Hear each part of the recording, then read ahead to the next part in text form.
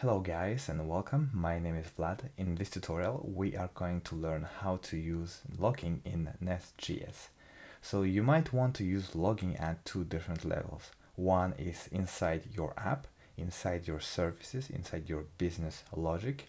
For instance, to log any arbitrary value or to see how your logic basically executes.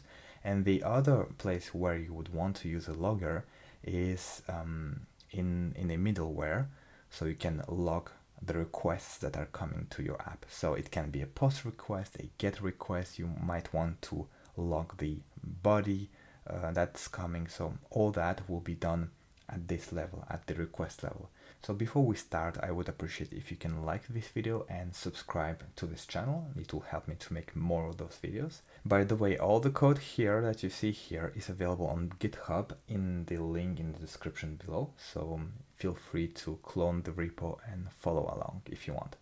We have a very simple application here, basically the starter, NestJs starter. So we have a server running on port 3333. The reason why I'm not running on port 3000 is because I often have React running on 3000. So I use 3333. We have an app service that just returns a string hello world, and we have an app controller that has basically two routes that we are going to use for testing: a get route and a post route on a root route. So if there's nothing here, so it will be like that. And we have a simple app module, nothing fancy here. So the first logging level is at the servers level. So you would want to log something on the service. This is because in the controller the logic is pretty simple, so it's pretty self-explanatory. You won't want to use a logging where the logic is dense and complex, so you want to know what is happening. If it's get hello, if this get hello for instance has 300 lines of codes and a lot of things is happening there, you might want to put some log. So for logging you could very well use console log, something like that, right? Console log test. But the thing is, it's not very well, it doesn't look as good, I would say. So if we open the terminal here and we start that server, and I will just make a curl request to the localhost. There we go. If we do that, well, we will have a console log test. But see that thing? These green lines, those come from actually the built-in NestJs logger. So we can actually use the NestJs logger to do all that stuff. And let's inject it. So we need to declare it here, logger, and it will be injected from the NestJs here, NestJs common. We need to instantiate in the constructor as well this logger, new logger, right? And instead of doing console log, we can do this logger log. And here we go, we have this log. If we call it again, we will see it again. We can have different types of log, you have warn, and you have debug as well. That might be useful. You can of course use some other loggers like Winston or Morgan, but why use something external if you have that built in, right? So that is that. You might also want to kind of personalize the logger, so you can say custom logger, and that will actually use that namespace when it's logged. So you have custom logger here. You can also do something like app service .name, and that will actually use the name of that class, if that makes sense. So you have app service. So that's quite cool. I will put it back to none here, and that's it. You want to use your logger inside your services mainly, just to make sure that the logic is executed properly.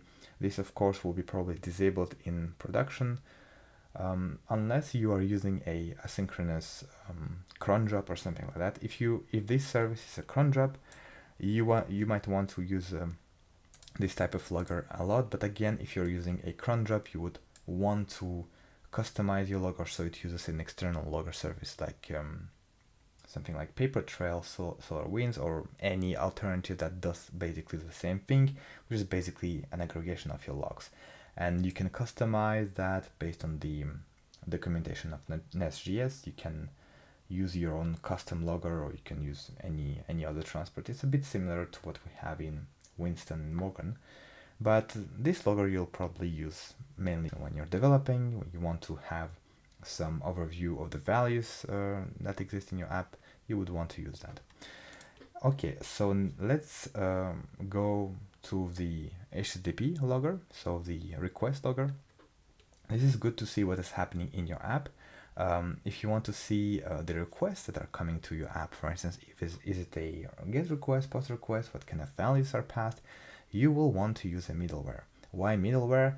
Is because in Nest, middlewares are executed before any logic, so before guards, before interceptors.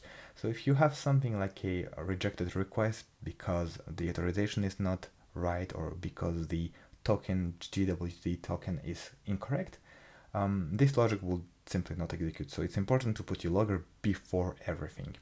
So we have a logger middleware here. This is a pretty simple logic here. Again, it's using a namespace called HTTP. You can use whatever you want.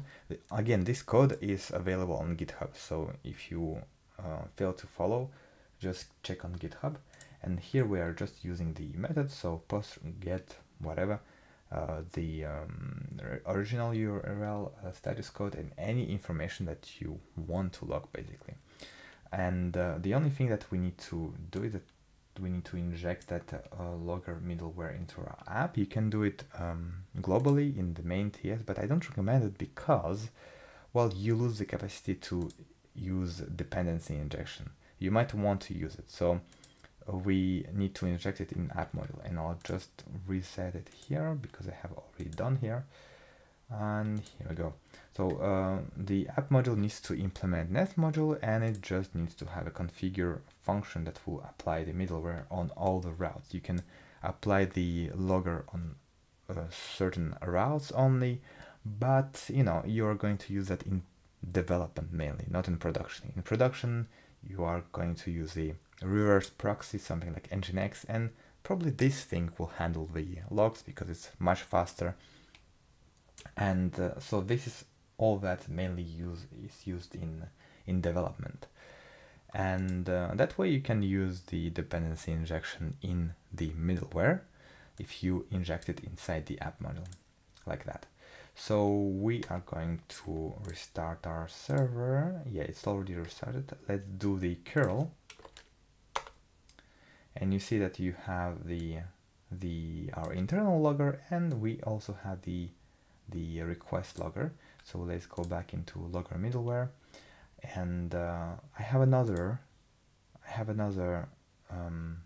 a route here, a post route. So let me curl into that route,